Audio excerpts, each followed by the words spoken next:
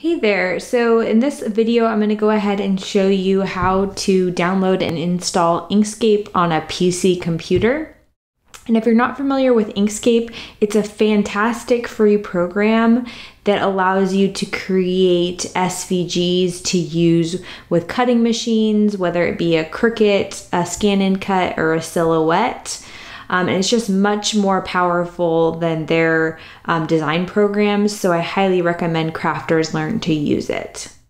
So if you have a previous version of Inkscape installed and you're wanting to upgrade, make sure that you go ahead and completely uninstall that before getting started.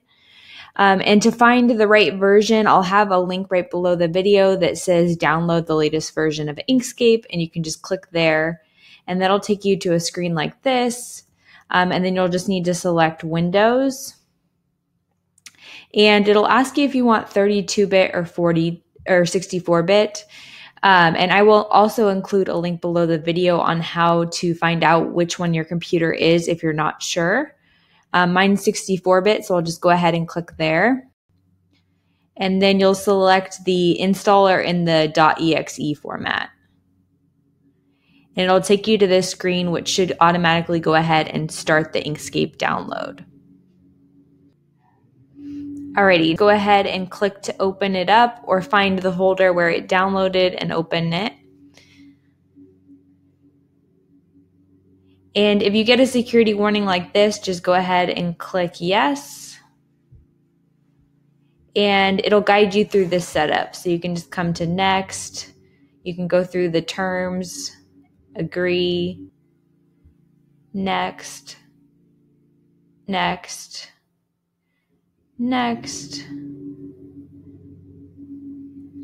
and then click install. And it may take a little time to go through this whole installation process, but we'll check back once it's done.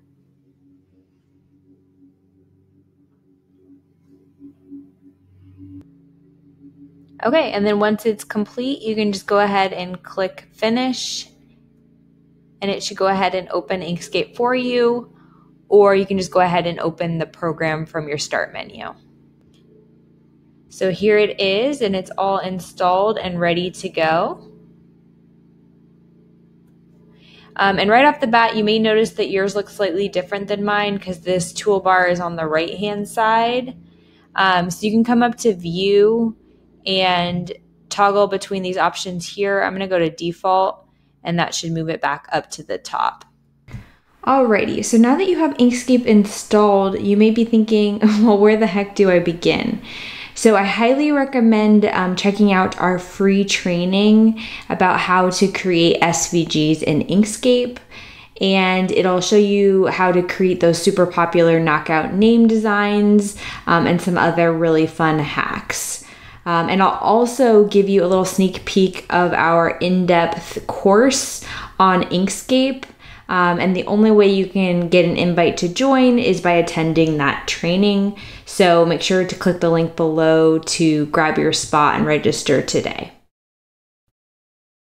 So hope to see you in that training and enjoy designing in Inkscape.